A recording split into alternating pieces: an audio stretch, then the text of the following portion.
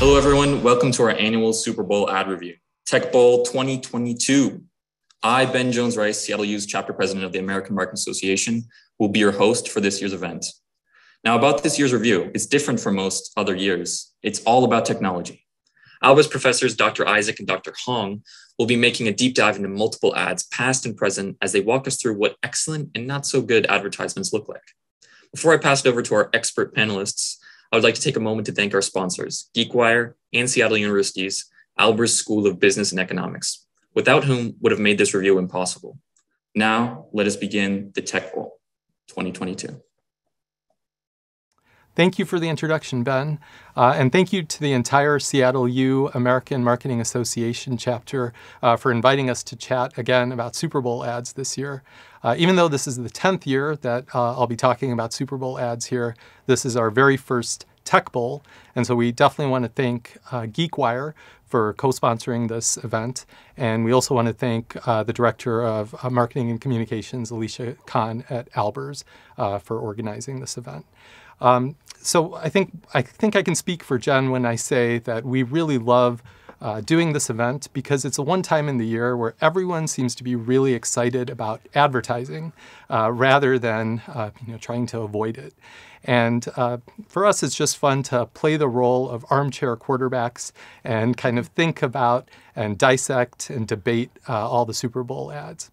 I also think that it is important to point out that advertising is an important part of marketing, but marketing isn't just advertising. However, advertising is such a visible part of marketing that it's really just fun to get a chance to go through these ads together. So let's get started.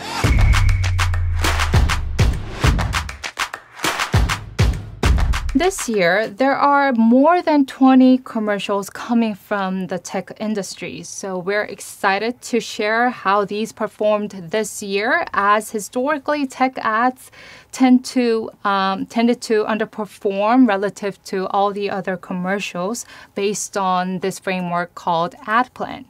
Okay, so now we have Professor Isaac to describe what that ad plan framework is. All right, so we'd like to encourage the viewers to use this framework called Ad Plan, which was developed by two professors at Kellogg, Tim Calkins and Derek Rucker, more than 15 years ago. And it uses this acronym. And what I'll do is I'll introduce the framework one word at a time, starting with attention, the A in the first A in ad plan. And what we'll do is we'll show you a commercial or part of a commercial from prior Super Bowls that'll help kind of illustrate each of these components as we go along. I will mention that typically a company may not excel on all 6 aspects of the ad plan framework, but it is important that they do really well on at least a few of the elements and reasonably well on all 6. So attention is all about breaking through the clutter. And this is about stopping people in the tracks so that they take notice. This is really important in the Super Bowl, especially if there's a Super Bowl party and people are distracted. How do you break through all the noise of the Super Bowl? And so we'll look at, I think, a great example of this going back to 1984 when Apple launched the ad called 1984. Today we celebrate the first glorious anniversary of the information. So the reason I think that this is probably the best example of attention is this is the ad that really made Super Bowl advertising what it is today. Some consider it the greatest commercial ever made. And I know it may look a little dated now, but keep in mind that this is 38 years old at this point. And at the time it was released, the Apple commercial was like nothing else on TV. At that time, most commercials were focused on showing you product features and attributes, and Apple instead focused more on the creative execution and the production value.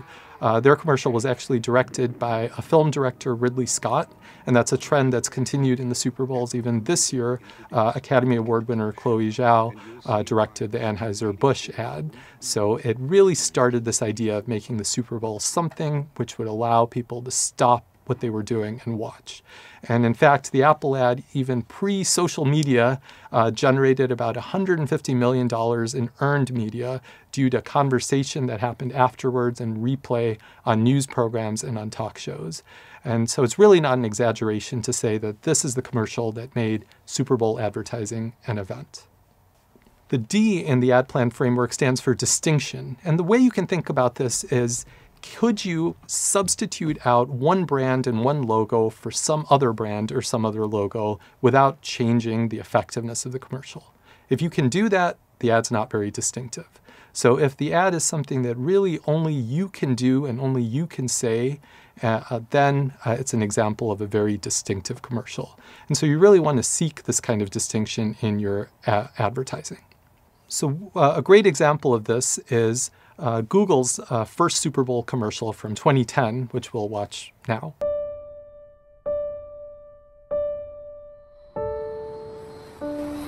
This ad was relatable and it was a sweet story. And so even though it was a technology ad, it really tugged at emotions and helped people understand how technology fit into their lives. But also through this commercial titled Parisian Love, I think Google was able to make their search engine the centerpiece of the ad. So it was very distinctive. No other technology company could have replicated and done the same sort of commercial at the time. And it's interesting because I think nowadays a lot of companies think that they are being distinctive if they use a celebrity in a Super Bowl ad. But that's not distinctive because about 80% of Super Bowl ads have at least one celebrity.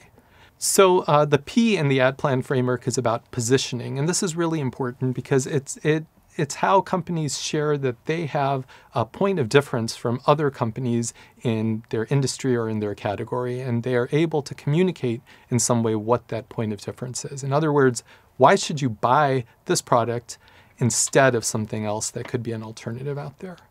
So to look at positioning, we're going to look at two website builder ads that aired in the same Super Bowl in 2015. The first is for Wix, and the other is for Squarespace, who continues to be an advertiser and advertised this year. Let's take a look at both of those commercials. I don't know what I should do next. Do what everybody else does. Start a business. Build yourself a website. Welcome to T.O.'s Humble Pie. With Wix.com, Let's party! we make it easy to create your own all-pro website. All by yourself. Farve and carve. You did that yourself? Don't look so surprised. Wix.com, it's that easy.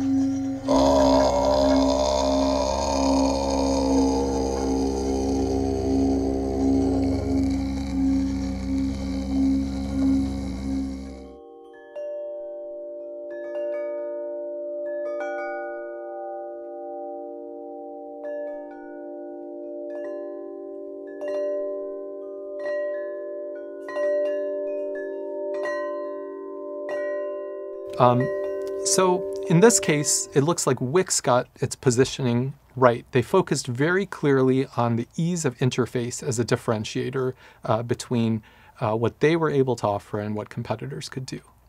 On the other hand, the Squarespace commercial, which featured another celebrity, Jeff Bridges, instead of Brett Favre, even with the celebrity, it might have been amusing, but you really had no idea what Squarespace was and what made it different or unique. So the positioning really failed, even if you were amused by the commercial.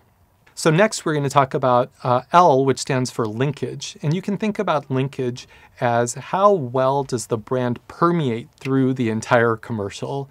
And also, is it going to be clear that this is an ad for brand X as opposed to brand Y? Does that come through throughout the whole commercial?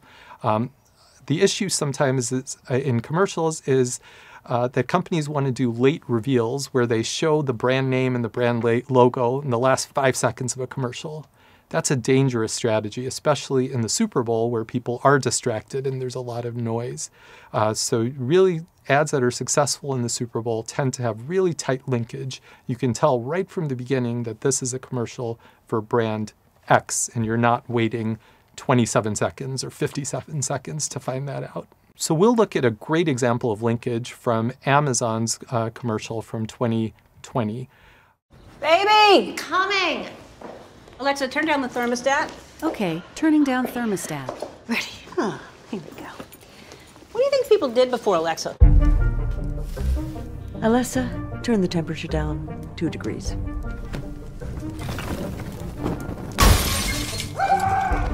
Thank you, dear. Alexa, tell me a joke. Jokes. God, you think I know loads? Look at me. Next. News! Get your news here! Alex, what's today's news? Doesn't matter. It's all fake.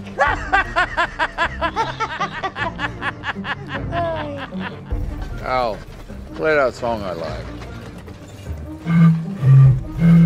Al, next song. Alexei, tell us something interesting. Okay. The Earth is flat, and a witch stole his pants. I think Amazon has done a great job with linkage over the past few years that they've advertised in the Super Bowl. You can almost think of this commercial as a product demonstration. It features celebrities and it shows how they are actually using the product in their life. And it's clear from the first few seconds that this is an Amazon Alexa commercial. And I think that is a great example of linkage. And we can contrast that with the Squarespace example that we looked at a few moments ago, where there is no linkage at all. You can't really connect the first part of the commercial at all to Squarespace. It's only at the late reveal of the brand that you actually know that the commercial is for Squarespace at all. Next, we're going to talk about the last A in the framework, which is amplification. And amplification is all about how do we extend the window, right? For brands, they don't want to spend $6.5 million on a 30-second ad. They want to see people thinking about, talking about, sharing the ad later. And that is amplification. But of course, amplification isn't always positive. There are some commercials that are amplified, but not in a good way, and you might see lots of negative sentiment on social media afterwards. So the question is, are there elements of the commercial that are going to lead to positive or negative amplification? So a great example of amplification comes from the Reddit commercial in last year's Super Bowl. If you remember, Reddit took out a 5-second ad. So first of all, they pay less than the 30-second ad because it was just 5 seconds. And it was actually something that you couldn't read in that 5 seconds. And so what happened? People were sharing it later on social media in order so that they could actually read what Reddit had communicated in that ad. So it stood out. It was distinctive because it was only 5 seconds as opposed to being 30 or 60 or 90 seconds. But it also had a lot of positive amplification because people wanted to know what it said and they wanted to share that with others. So that's a great example of positive amplification. An example of negative amplification is the Mint Mobile commercial from a few years back. And the problem with this ad is it evoked negative emotions such as disgust with this chunky milk in their commercial. And this was something that people were thinking about and talking about afterwards, but unfortunately not in a good way. And usually these kinds of negative emotions are things you want to avoid at a festive event like the Super Bowl, and it can often lead to negative amplification. Last but not least is net equity. And so the idea here is that it's not just one commercial or a set of commercials that you're running in this year's Super Bowl, but this might be something that you're doing year on year, and maybe not just in the Super Bowl, but in other outlets. So how does what you're doing in this year's Super Bowl connect with everything else you've done in the past? And, companies that do this well, you're able to see from the first few seconds that this is a BMW commercial, for example, because they are leveraging and using some signals and cues that they've built up over time from some of their other advertising, be it music or some of the production value, etc. A great example of this in the technology space is Microsoft, and this is one of their first Super Bowl ads, and we'll take a look at it here. What is technology? What can it do? When I lost my eyesight, I thought that my painting days were over. How far can we go? By using your hands, you can actually control your X-ray. Technology has the power to unite us. Hang on, honey. Hang on. There he is. You see him? I can see him. It inspires us. Technology has taken us places we've only dreamed. Now I can do whatever I want. It gives hope to the hopeless. So your device is on. Can you hear me talking? And it has given voice to the voiceless. So this ad is great because it is again about technology, but it has a very emotional message, and it is very uplifting. The ad's titled Empowering. And not only that, even though it was the first Super Bowl ad, it linked very closely to many of the Super Bowl ads that Microsoft ran for the last, that they have run for the last few years after this one. So you can see that they're trying to not just have one commercial and then do something completely different the next year. They're trying to connect everything to what they're trying to say as a brand. So that's the ad plan framework, and that can be applied to advertising in general and also to Super Bowl advertising. But we believe that there are some special circumstances that you really need to think about closely if you're a tech brand thinking about the Super Bowl. And Jen will talk about that. Thank you. In a minute, we will evaluate tech companies' Super Bowl commercials using the ad plan framework. But in addition to that, we would like to expand our grading criteria by addressing some issues that tech companies share in their advertising campaign. These challenges are associated with targeting, enigma, credibility, and history. So we cleverly named this framework Tech.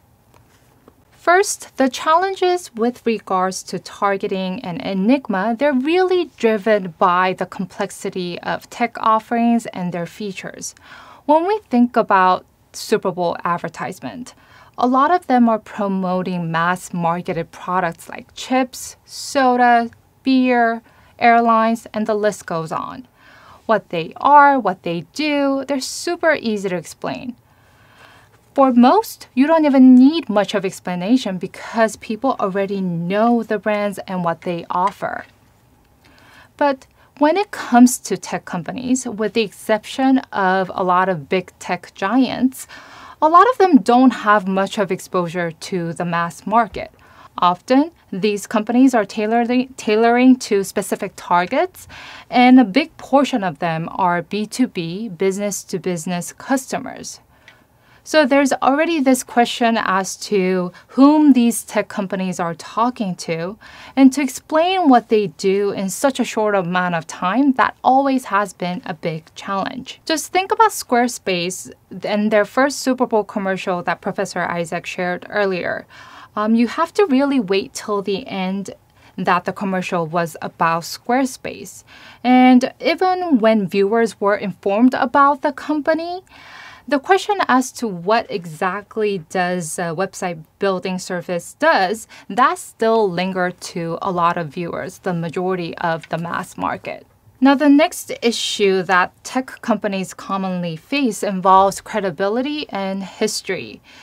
In the dot-com era, back in the late 90s and early 2000s, the impressions consumers had about tech companies, they were very positive that these tech companies are revolutionary, innovative, technology was there to help their lives. But fast forward to now, the 2020s, the public attitude toward tech companies, especially towards the big tech giants, it has not been as positive. Nowadays, consumers distrust tech companies more than ever. And this low credibility can be attributed to tech companies' history of data breach, misuse of consumer data, and also their contribution to dissemination of misinformation. Now, to address this issue on low credibility, some companies like Google, they use its Super Bowl commercial as an opportunity to really regain consumers' trust. Now, take a look at Google's Super Bowl commercial in 2020.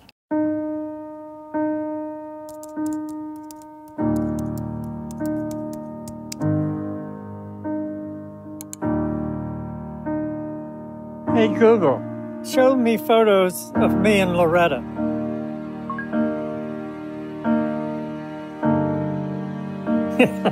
Remember? Loretta hated my mustache.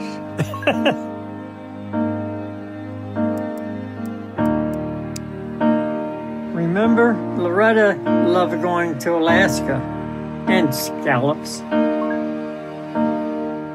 Show me photos from our anniversary. Remember, she always snorted when she laughed. Play our favorite movie.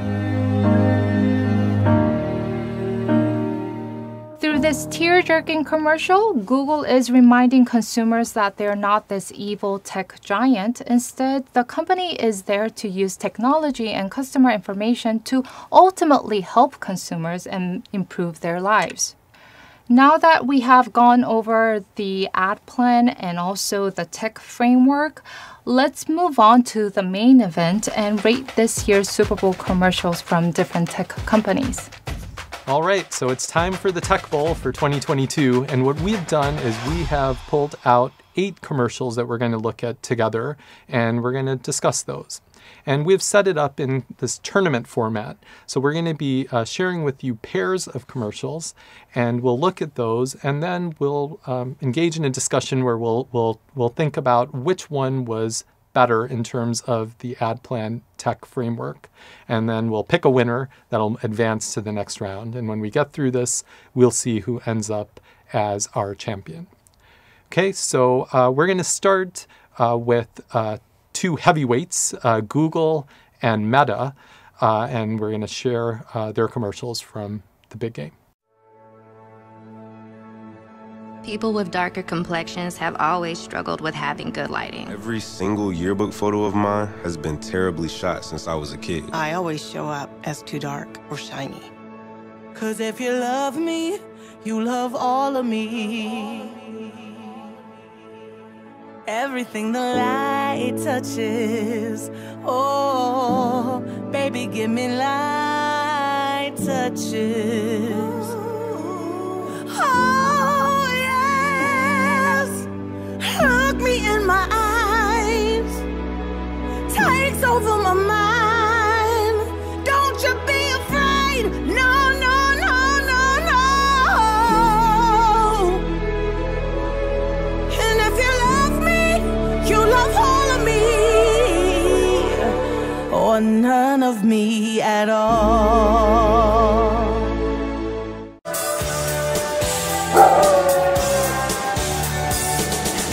Don't you forget about me.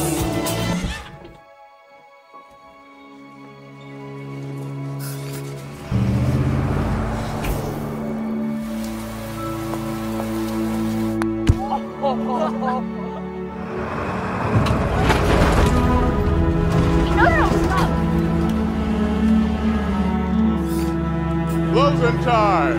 Get out, please. Stop playing, please. Let's go, folks. Come on. Reach over there. Let's go.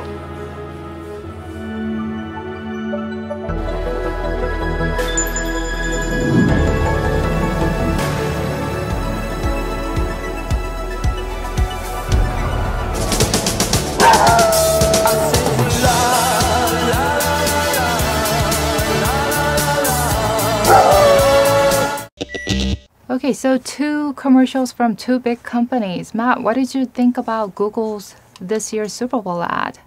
So I think one thing it did really well was in terms of linkage, right? Right from the beginning, they introduced a problem that the Google Pixel could solve, and then that became front and center throughout the rest of the commercial. So I think linkage was really strong for the Google commercial. I think also clearly it links to inclusion and some of the things that companies in general are focused on around diversity, equity, and inclusion. But it did so in a way that seemed very authentic, right? Their solution was very much linked to the product offering. And that's important in this day and age because consumers can see through inauthenticity in terms of these kinds of practices when it seems that it's virtue signaling or something that's not really core to the business. And in this case, it seems fairly core given the product that was introduced. So I think all in all, pretty positive for Google. And what do you think about Meta? Well, like the name suggests, Meta was meh for me. It did have the amplification aspect, which is probably the amplification that the Meta company was looking for. A lot of people talked about the ad afterwards, how it was depicting the reality as a depressing reality, and this metaverse suddenly made the reality better. I guess I can see their effort in trying to curb that depressing aspect, the negative emotion that it's eliciting with animated Chuck E. Cheese character and the dog and all the other animals, but still it missed the mark on both the amplification because of the negative amplification, but also I would say in terms of positioning as well. When you think about metaverse and what metaverse is and what Meta provides, they have a clear positioning point of difference of offering this device where people can engage with others in this new metaverse.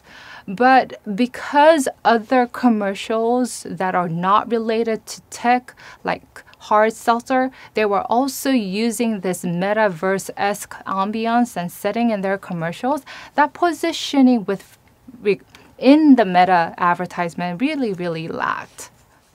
Yeah, I think I agree. I think these kinds of commercials that evoke some negative emotions, and especially if it makes you feel worse about your current reality, that's probably not a good place to be in the Super Bowl. So I guess based on all that, it looks like Google has advanced to the next round in that one. Let's move on and look at our next pair, which is Coinbase and FTX. So let's take a look.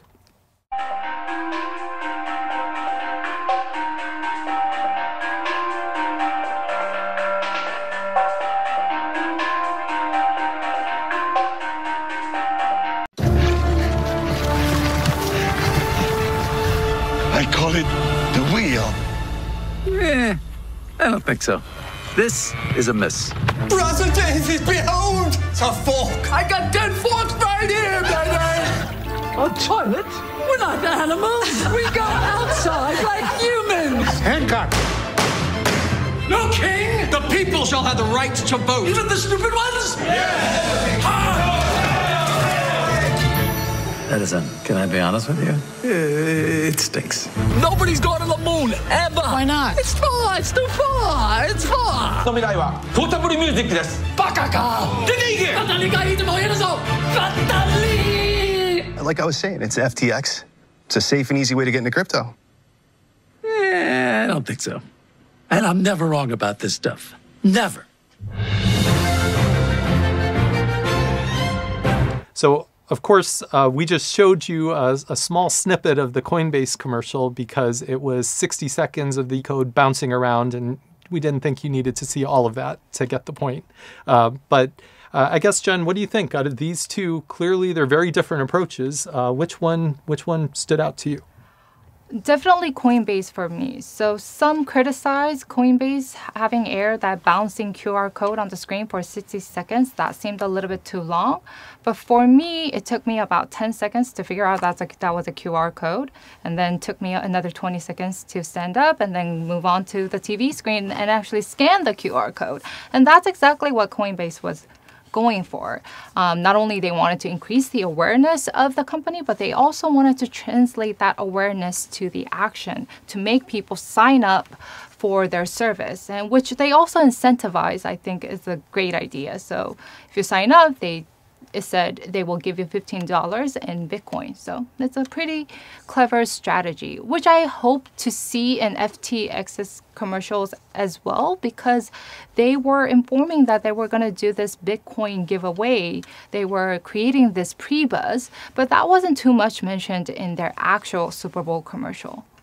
Yeah, I think that was a miss because, most of these commercials for the Super Bowl nowadays, they release teasers in advance. And I think the FTX teaser was all about this contest that they were going to run where you could win Bitcoin, which Makes a lot of sense for the type of promotion you might want to do if you're trying to make something that is niche more mainstream. So it seemed like a great idea, but unfortunately, even though their commercial was pretty funny, they didn't really focus in on that competition piece. So it wasn't quite as captivating. So I think I'm with you. It looks like the distinction of Coinbase really made it stand out among these two. And definitely amplification, because it was the most tweeted advertisement after the Super Bowl. So we get this amplification. And when you also think about the cost, FTX had a celebrity in it, and also the other cryptocurrency company, Crypto.com, has LeBron James in it. Here, we only had the QR code, which probably didn't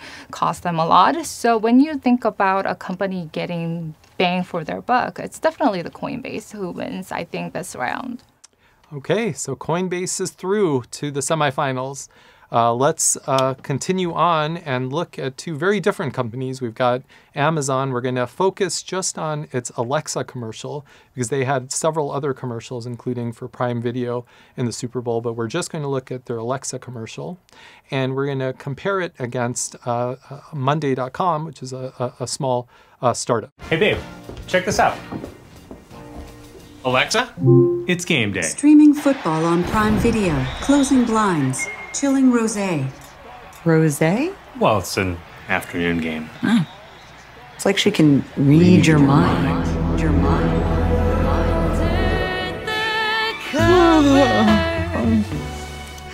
I love that we get to sleep in. Ordering fresh mint mouthwash. Extra strength. I was thinking I should get a spray tan, you know, because that's on Wednesday. Activating blender. Funeral's on Monday.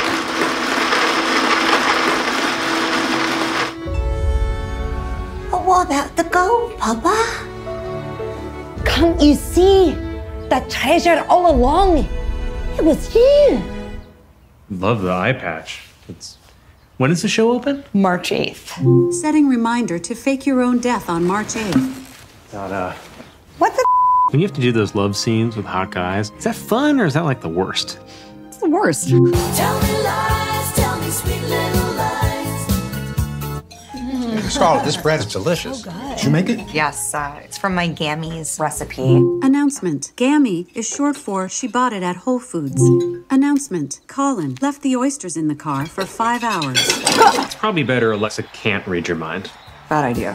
What's the game? Let's do great things. Wonderful things. Let's work in new ways. With our own tools, our own rules. So what we do isn't limited by, well, that's just how it's been done. With Monday.com Work OS, we can work without limits and make everything possible so we can take on anything. Amazon versus Monday.com. What did you think, John? I can talk about Monday.com first. For me, I had to go back to YouTube to see what Monday.com's commercials was because it was too forgettable. I think it has a lot of problems that we talked about in our tech framework. It's a B2B company, according to their website. It's a cloud-based platform where people can work, where it helps people can work from home. You don't have to go into the physical office. All of things are shared on this cloud platform. But to get that feature told in such a short amount of time, I think they really missed on that mark because they were a little bit vague about what they were doing. Working without limits doesn't really say, oh, here, you can comfortably work from home. So I think they missed the mark on that dimension. And it also lacked the humor aspect of it. It definitely didn't stand out as much as other commercials that were celebrity studded. So yeah, I would agree. I was confused at the end of that commercial. I had no idea what really Monday.com was. Yeah, so Amazon, I think, has been strong in past years, and it continues to be strong. I think a couple of things they did well were building on their net equity. It was very clear that this was in many ways a continuation of what they've done the last couple of years, looking at how Alexa impacts everyday people's lives, although in this case, the everyday people were actually celebrities, but celebrities that people like and wanted to learn more about. And so I think it worked on that level. And then, of course, fantastic linkage, as in all of their Alexa commercials, where you can really see how the product is front and center and how it is, you're never going to forget that it was an Alexa commercial. So I think for all those reasons, Amazon definitely wins again. And let's not forget, humor is important in these commercials, and it was funny. I think, people I was with definitely stopped and laughed at the Amazon commercial during the Super Bowl. So I think Amazon wins that round. Next, take a look at Uber Eats versus Salesforce and see how these two commercials compared. Let's take a look. Wait, if it was delivered with Uber Eats, does that mean I can eat it?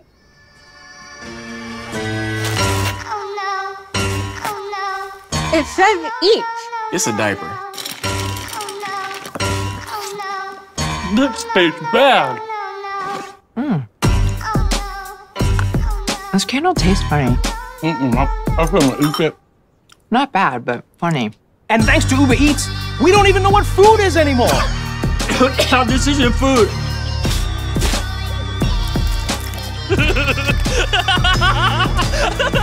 We can't eat most of this. Yeah, we can't eat any of this. Why, Uber Eats? Why, Uber Eats? That bag's a liar. Yeah, I just got so excited. Space, the boundary of human achievement, the new frontier.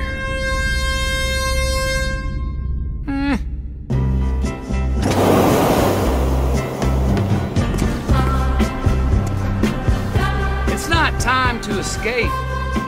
It's time to engage. It's time to plant more trees. It's time to build more trust. Time to make more space for all of us. So while the others look to the metaverse and Mars, let's stay here and restore ours. Yeah, it's time to blaze our trail. Because the new frontier, it ain't rocket science. It's right here.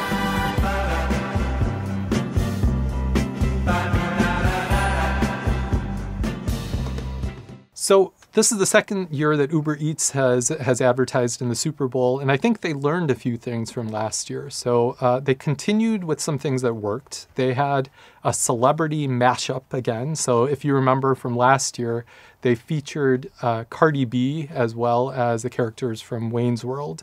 And I think that's smart in terms of using celebrities, in that these are celebrities that are going to appeal to very different generations, very different segments, very different audiences. So having kind of a mix-up of very different celebrities is a good ploy, and I think they continued that in their commercial this year. So that was definitely a win. And even though their commercial last year was pretty funny, I think the feedback they might have received, and how I definitely felt about last year's commercial, was it very much focused on eat local to their detriment. You might not have even remembered it was an Uber Eats commercial, especially since DoorDash also advertised last year. So I think what they did this year, which was really nice, is they made sure you weren't going to forget that it was about Uber Eats, right? The whole commercial was about people eating things that they maybe shouldn't be eating. And so it was very much tied to the brand name. So really strong linkage this year, which they didn't have last year. So overall, I was pretty impressed by Uber Eats this time around. I think they learned from their mistakes from last year and got better. What about Salesforce? Salesforce is another B2B company, so they share the same challenges as Monday.com. While Monday.com tried to explain what they do to the mass audience, Salesforce didn't even bother. They had Matthew McConaughey in the commercial, which did stand out, but they were too focused on explaining what they are not by taking a stab at criticizing Meta and their metaverse, or SpaceX with their rocket science. But in doing so, what they really lacked is explaining what they do and what that new frontier is. And that's what's advertised in their commercial. But when you think about it, what they really lack here is the distinction. So they don't reveal that the commercial was about Salesforce till the end, that it's the company that provides the new frontier of living for people. But that can really be applied to any kind of commercials. And with Matthew McConaughey in it, who was also in the Doritos commercial last year, and he's also known to be the spokesperson of Lincoln automobile for a long time. So if we were to plug Lincoln in or Doritos in it, those can simply be new frontiers as well. So really missed the mark on distinction. So it sounds like from all of this that Uber Eats beats Salesforce this year and gets to our final four. Okay, so we're down to our last four. So let's think about Google versus Coinbase. How would you compare those? So in terms of the post-buzz after the commercials, after the Super Bowl, Coinbase wins in that dimension. But when you think about the long-term effect, I don't know how effective Coinbase's advertising was, because they did have a lot of high traffic, maybe too much, up to the point that their website and app crashed afterwards. So if they weren't ready for the high volume of attention, I don't think they should have aired it in the first place. Yeah, I would agree. I think it is a problem if you are a cryptocurrency brand and you know that there are a lot of people that are not sure if they want to start using cryptocurrency, and then if you send them to your website or your app and it crashes, that's not necessarily going to inspire a lot of confidence, right? And so I think that's an issue. It's one thing to capture attention, which they definitely did through their distinctive advertising, but then you have to follow through. And I think where they failed was with the digital integration. You can't have that kind of issue in the Super Bowl. So for that reason, I think I would have to knock out Coinbase as well and advance Google to the finals. So they make it to the last round, and we'll see who they face as we now compare Amazon against Uber Eats. So what would you say, John, about these two?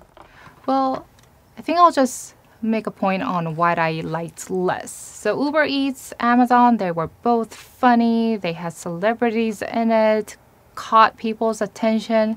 But for me, Uber Eats, some of the moments that were described in that ad made me recoil a little bit because of the graphics.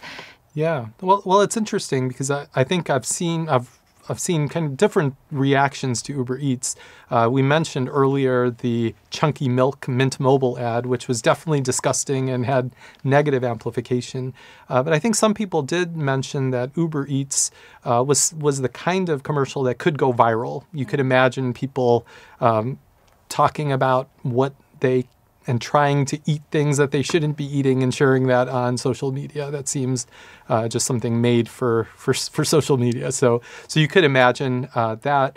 Although on the downside, I did read that there was a tweet from a consumer protection agency right after the Super Bowl advising people to make sure not to eat soap. So that's something to keep in mind. I think, though, overall, you really do want to make sure to avoid these negative emotions at something like the Super Bowl. So if there is going to be disgust, even from a small portion of the audience, that's not necessarily a good thing. And so for all those reasons, I think Amazon wins the day for me as well. So let's move Amazon up and make it a true tech battle for the Tech Bowl. It's going to be Google versus Amazon. All right, so now we have to pick a winner, and this is where it gets hard because we've got two commercials that obviously have done pretty well in terms of our ad plan tech framework. And, you know, these are companies that have lots of dollars to spend on advertising, so you know they're getting the best creative teams and the best agencies to work on their commercials. So how do we choose this year between Google and Amazon? It's so tough because they're similar in terms of the scale of the company, but their commercials were vastly different. The only common thing that they shared was that they had celebrity in it. Amazon, I liked it because they do have this net equity with Alexa as a brand, and also they have this net equity of the storyline of the commercials. The previous year's Super Bowl commercials for Amazon, they were all playing on this counterfactuals, what life would have been like had Alexa was not there in 2020, and what if Alexa was Michael B. Jordan in 2021. So they were spinning on this again this year with, what if Alexa could read our minds? With that, I think there is a strong net equity to it, but at the same time, when you think about humor, one thing that makes humor really good is the unpredictability, but for me, later on, the humor aspect of Amazon ad got a little bit old and it was predictable. What Google did really well is they identified a problem very clearly upfront in the first few seconds of their commercial, and then they showed how they had a very clear solution to the problem that their competitors didn't have. So that's, you know, clear positioning, and I think that was pretty powerful. And especially it being in the area of inclusion, I think that's something that can win the day, you know, especially today. For Amazon, what was the problem? If you think about it, we're all worried about our smart devices, you know, stealing our information maybe, or some privacy concerns. And it's not like Amazon was solving that problem. They were poking fun at it in a way with the mind reading, but they weren't really solving that problem. So, you know, I think I would agree with you. All told, I feel that even though both commercials were fabulous and they were great in their own ways, I think this year I would give the slight edge to Google. And so that does it. I think we have come to our conclusion that our first Tech Bowl, the winner this year was Google. All right, well, that's a wrap on this, but we'd like to now open it up to Q&A and you know, try to engage a little bit and understand what you thought were some of the highlights and lowlights from this year's Super Bowl.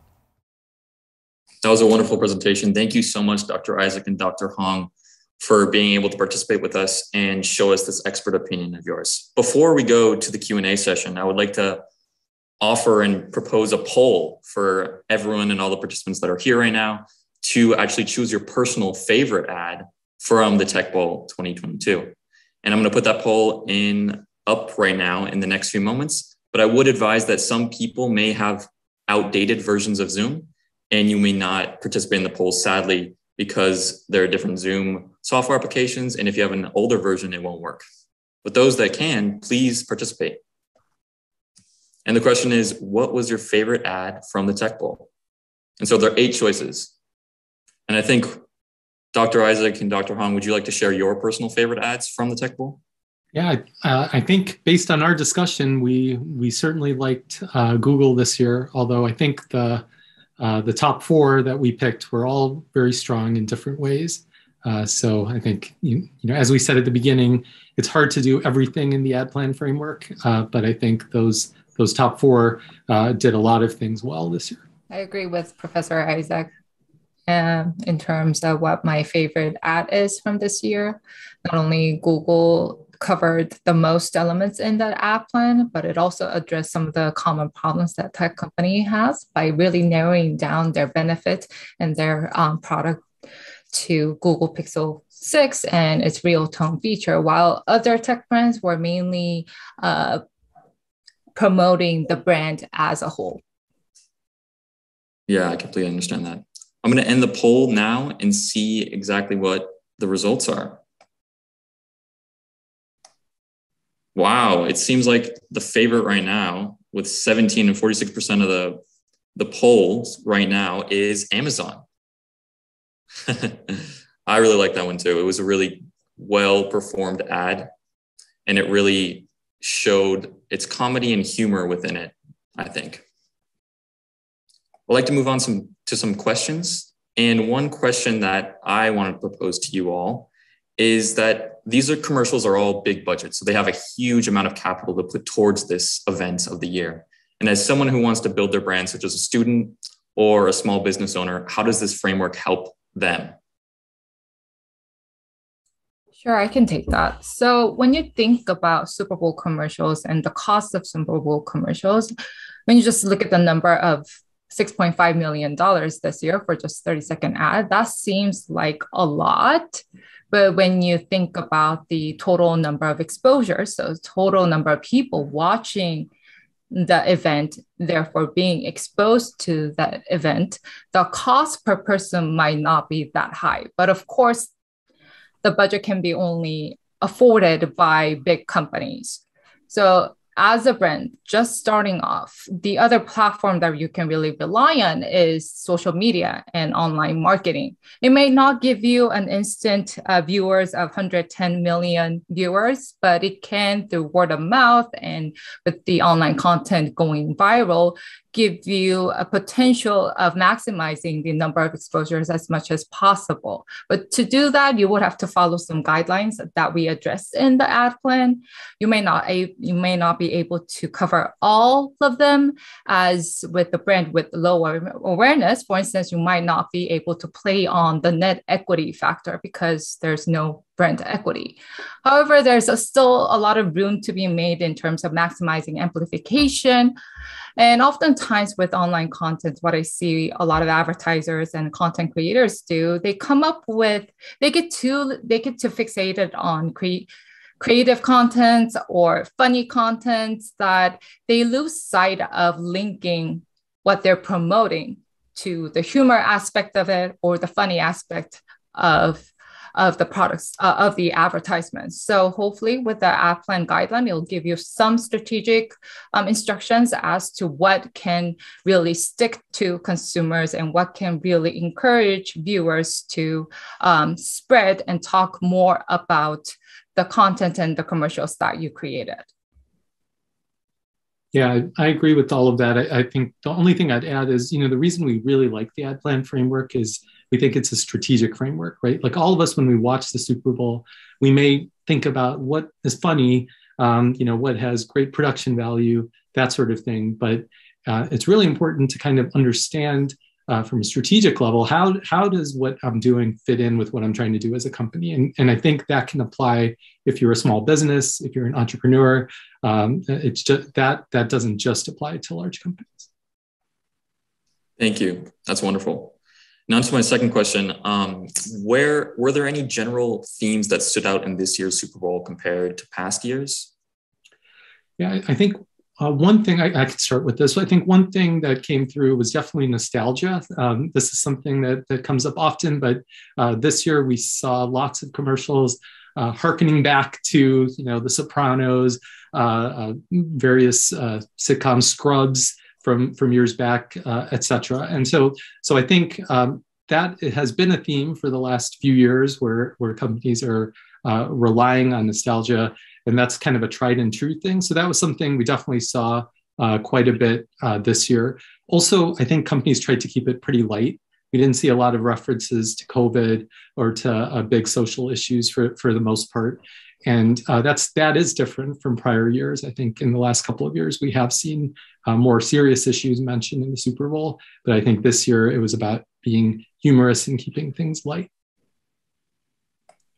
Just to add more to that, when we just look at the product category in general, definitely the one theme that stood out was the cryptocurrency that we talked about. And it's not surprising because often Super Bowl commercials reflect the current trend in the market, and cryptocurrency is indeed the next thing or most talked about type of currency in the market. And it wasn't just the crypto that really stole the market share of the Super Bowl advertising, but we also had numerous electric car companies and mainly focusing on the nostalgia in their ads to really target certain age group over the other ones, that age group who may not be as tolerant to electric cars, the new category, they may be more skeptical about it. But by playing with the nostalgia, what they know, they're trying to lower the hurdle to enter the for them to enter this new product category. Thank you. Yeah. Thank you. That's wonderful. Yeah, I definitely noticed that there were not many themes around COVID, and it was trying to be very lighthearted. I definitely saw that. Another question that we had was how exactly besides Coinbase were different brands winning the Super Bowl on social media this year? Because as a student, I was talking with many other people how Coinbase captured the attention span of people for 60 seconds and made it a point to actually use the QR code that they put in and go to their different website that they had. But then I think it actually relates to a question I think that I see here in the Q&A as well. I think there are a couple of things. So first, for Coinbase, it's one thing to get people to take the photo, the QR code, and go to the site. But what about conversions, right? At the end of the day, are people actually converting? Did they accomplish what their goal was for the campaign in terms of just driving traffic to the website? Or were they actually looking for conversions? So you have to really think about the objective. But then the question in the chat is also around, is this something that can keep working year on year? Can they keep trying this? And I think it's a great question. I think probably not is the answer. I think, Reddit 5 seconds last year stood out because it was unique and no one else was doing a 5-second ad. And similarly, the QR approach for Coinbase worked this year. But you can imagine if every commercial in the Super Bowl was a bunch of bouncing QR codes, it wouldn't have the same effect. So it's kind of one of those things that it works the first time, but it's not something you can just keep repeating and going to the well for. And also, I would like to add with the Coinbase commercial, the bouncing QR code. It created buzz instantly during the Super Bowl and right after the Super Bowl. But once that mystery about what the QR code was resolved, no longer people were signing up for their service or their app. And then going back to your question of which company won the social media buzz, it looks like, including Coinbase, those who really incentivized customers to use their service, and one being FTX, another cryptocurrency company. They announced earlier that with the retweet of FTX and their commercial, they will do a random lottery and then give away Bitcoins. So because of that, you will see post buzz with regards to certain companies, not just on Coinbase, but also on FTX. And I believe Expedia did something promotional giveaway as well. Okay, wonderful. Because we have such limited time and we're actually going a little bit over time, I'm going to pose the last question about, because this is Tech Bowl, we didn't actually focus on any other non-tech commercials this year. And so would you like to add something about what were the best or worst non-tech commercials this year? I can talk about, I guess, the worst ones or the ones that I didn't like. It's kind of like an ongoing theme here. I'm being the grumpy one here. But when you think about the Taco Bell advertisement, it was also another advertisement that relied on late reveal. There were students at this clown university breaking out of the university, going out for a late night snack, and that happened to be Taco Bell. And then with that, like Professor Isaac mentioned, there is this risk of low linkage. And not only that, there's this risk of low distinction. It didn't necessarily have to be Taco Bell. It could be some other food chains that we know.